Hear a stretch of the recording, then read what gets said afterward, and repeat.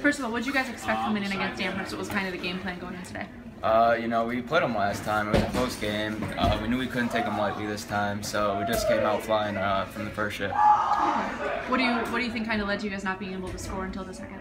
After the second, we got refreshed a lot and came to a game plan, and we just followed it up and scored. Okay. You want to talk about your goal a little bit in the second?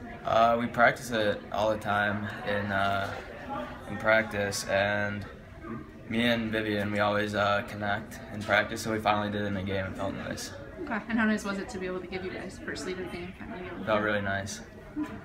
Then what do you think of the way you guys just finished the game? We never quit, so it felt good to just keep going 100%. Okay. And then just your thoughts on getting the win today, moving forward with that? Very excited. All right. Thank you.